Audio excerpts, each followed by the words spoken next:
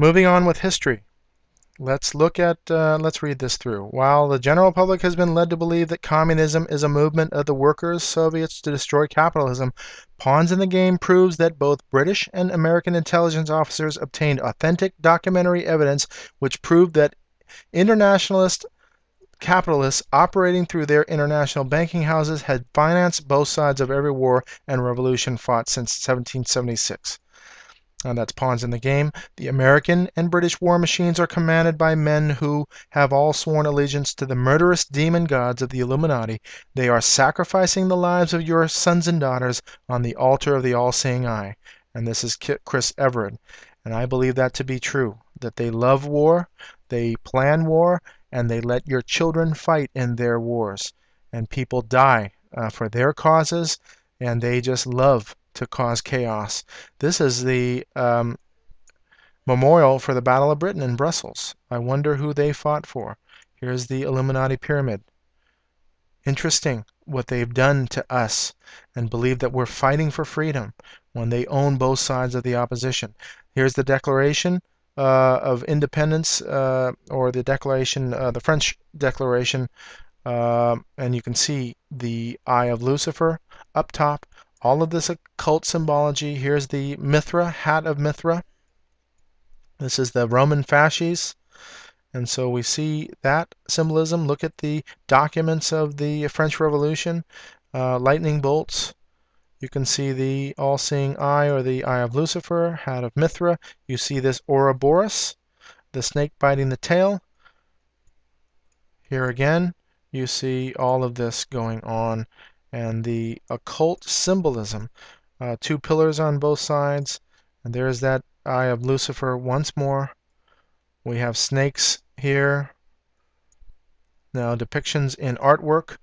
You see the Roman fasces. You see the obelisk, the Mithra, hat of Mithra as well, the Eye of Lucifer. Now look at the artwork again. Now this torch of enlightenment on the head. You can see the square, death, equality, liberty, and fraternity. French Revolution, the Ouroboros around, snake biting the tail. We'll get into that a little bit later. We have now the young Napoleon Bonaparte with all this lightning bolt. They are family members. Their bloodlines end up ruling. They always keep it in the family. Understand this. You don't make it if you're a common man. Department of the Army, and you can see the hat of Mithra for the United States being used. All of this occult symbology, just look at symbols and wonder what they stand for. And you either get the exoteric meaning, but if you really find out, you understand the esoteric meaning, the inside meaning. The Green Dragon Tavern, a planning site for the Boston Tea Party. So understand that our revolution in the United States with Great Britain was a planned event by Freemasons. Paul Revere went and did his famous ride through that the British are coming. Here's the Boston Tea Party, which set up that event, and dressing up like Indians and claiming that the taxes are against the Britons are taxing us to death.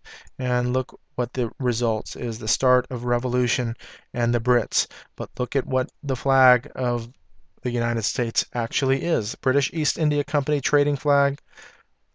Here, Stars and Stripes and the Knights Templar cross. You can understand the Knights Templar. Nina Pinta Santa Maria. These are voyages funded by the Knights Templar. City of London and the Knights Templar cross. You also have dragons all over this thing. And then now you can see the British East India Company trading flag. Here's the British flag and the American flag with the stars and stripes. Americans would be fighting under the private flag of an international mercantile corporation controlled by the Jesuits. So this organization was controlled by the Jesuits, as is the British East India Company. They also have the Dutch East India Company. Understand here, after 20 years of constant and most difficult research, I come fearlessly today before the American people to say and prove that the President Abraham Lincoln was assassinated by the priests and the Jesuits of Rome. So look, You understand how the mafia works. They set people up. When they don't cooperate, they take them down. Please understand this. This is what's going on. Washington in the lap of Rome. You can read about how the colonial system of Rome is still in existence today. Now let me read this. At an evening session, Franklin turned the meeting over to his newfound and abundantly honored friend. The subject was a flag. Addressing the committee as Comrade Americans, the professor explained that, since the colonies were still dependent upon Great Britain, we are not expected to design or recommend a flag which will represent a new government or an independent nation, but instead one that will testify our present loyalty as English subjects, a flag that was already in use, a flag that had been recognized by the British government for half a century, a flag having a field of alternate horizontal red and white stripes, with the Grand Union flag of Great Britain in the upper left corner. I refer, he said, to the flag of the East India Company. On January 2nd, 1776, at a formal ceremony attended by the Flag Committee, George Washington personally hoisted the East India Company flag upon a towering and specially raised pine tree liberty pole, unfurling it to the breeze and displaying it for the first time to his army, the citizens of the vicinity, and the British forces in Boston. So if you're going to think, and you've been led to believe, that our independence was against Britain and that was against tyranny, they have been shaking hands again on both sides. This whole plan was to create a new nation, an independent nation, but still under the original rule. And so you see that depiction here. Here's Washington, our founding fathers, uncommon heroes, understanding that this is all planned events. And they were planned. Even Franklin himself had a place in Britain after the Revolution and lived there and worked closely with that government over there. This is the Hawaiian flag, and you can see the significance of that being part of the East India Company. East India Company happens to also been the main company involved in the slave trade. Our founding fathers had slaves, and look at the treatment of these slaves. There is a story called Amazing Grace, a movie you can watch, of somebody who repented of doing all of this, and he became a true Christian and did repentance his entire life because he realized what was happening in this era and what he was doing and what he was involved in. This is a slave boat. These are all people packed and crammed in. It is unbelievable how people can even draw this kind of thing up, and it just hurts me. And during a live presentation, gosh, with people in shock, and I see faces, I literally come to tears with seeing stuff like this. So we have here now the Constitution of the Freemasons, and you will realize the similarity between our Constitution, checks and balances, and all of that based in the Constitution of Freemasons. Understanding this is the pure Freemasonic state, and you can see that in the architecture and everything all about it. Oh boy, it looks like freedom. Freedom of religion, freedom of everything, and you are literally living in a prison of your mind. Yes, you can go out and have a coffee or what have you, but as far as understanding where you're at and the progression of this society and what it's become, look at it. Proofs of conspiracy, of against all religion and governments of Europe. I know this is a very poor image, John Adams' library, but there was a understanding there was a conspiracy by Freemasons and the Illuminati. This has been conspiracy, and is not a new thing. It's become a bad word, but is not a new thing to understand that there is a conspiracy going on. You see the Roman fascists in the House of Representatives, in the Senate building, in the Capitol building, and you can see the Roman fascists being used. This is all Rome. And according to Daniel, we understand that the Roman Empire and this dream that uh, Nebuchadnezzar had, and the interpretation of that dream is the two legs of Rome.